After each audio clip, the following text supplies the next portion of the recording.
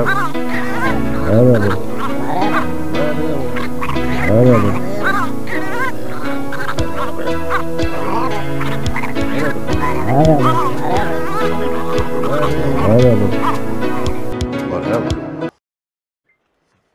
Hi folks, welcome to the Whatever Show. I'm Dragon Pat. I'm Alex Drake.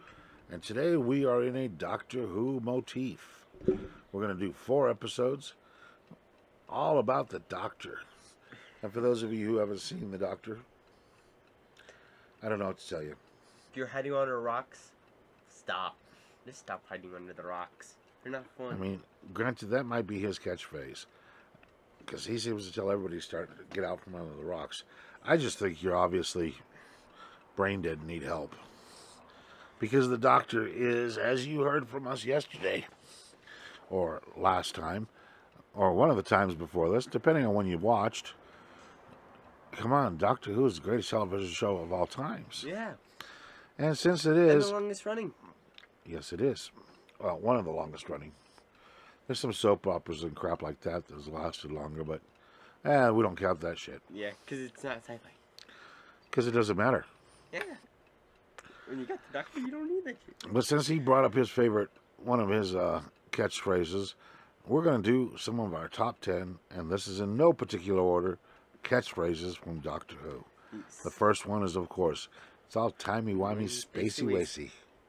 This was originally coined by the 11th Doctor, Matt Smith, who started talking about how, trying to make sense of the fact that sometimes you do things tomorrow that were done in the past. Because it's all timey-wimey, spacey-wacy. Next one, it's fantastic.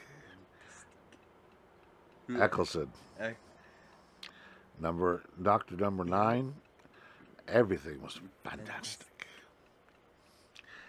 Then you have... Every time he said it, he did it with that weird smile he has. Yes. It's a catchphrase, and he used it well.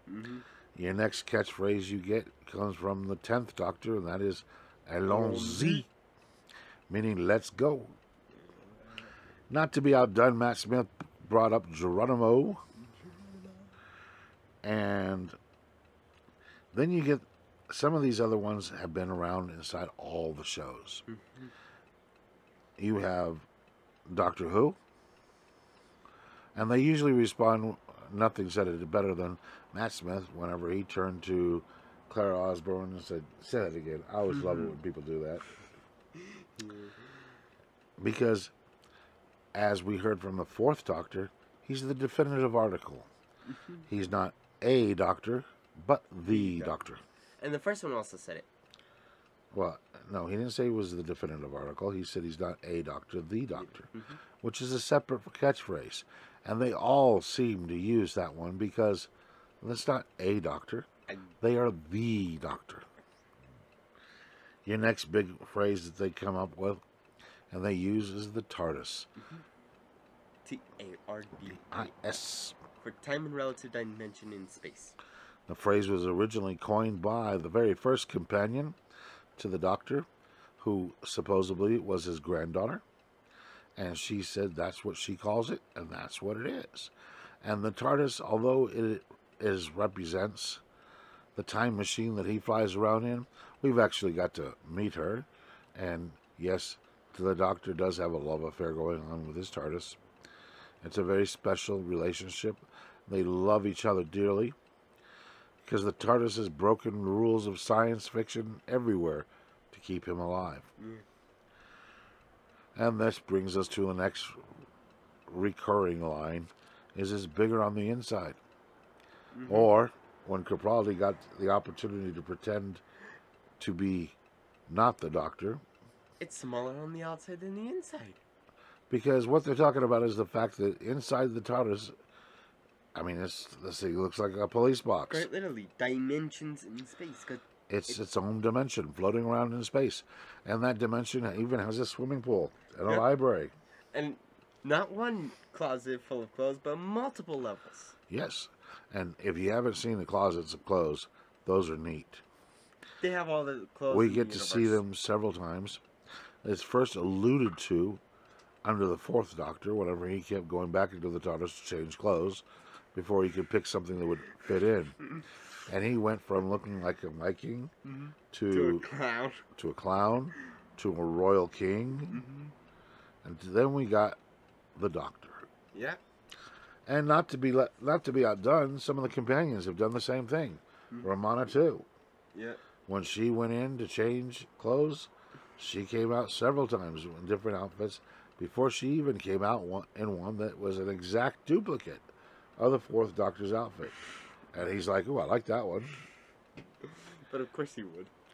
Another phrase that says, "Granted, we've already given you 10, but we're going to give you another one just because we like bonuses." And your bonus one, oh, you've redecorated. I don't like it. Every time one Doctor gets to see inside the TARDIS of another Doctor, Didn't like it. oh, you redecorated. I don't care for it. Because in each of their minds, the way they had theirs set up was the best. Now, the Doctor is, of course, a fictional character. If it wasn't, then I would definitely be staking out Cardiff, because when that ship gets refilled, I intend to hop a ride. Yeah, I'd pull. But this is giving you your first little taste of the whatever view of the Doctor. Now, we're going to give you more of a taste as we proceed. But those are different episodes, and you'll be catching them next. So, from here, I want to tell you it's been fantastic to spend time with you all. And we'll see you next time. Or was that yesterday? Who knows? Y'all have a good night.